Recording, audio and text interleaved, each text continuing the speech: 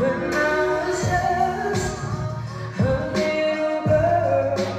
I'm Amy, and I'm a singer-songwriter, and I'm from Belfast.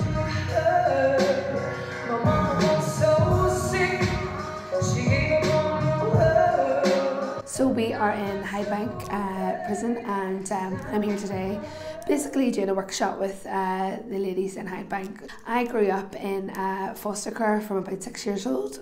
8 schools I went to, actually exactly 8 schools I went to, and 10 different foster families and homes. Got in a little bit of a trouble, but when I was about 15 I started to kind of settle myself a bit more.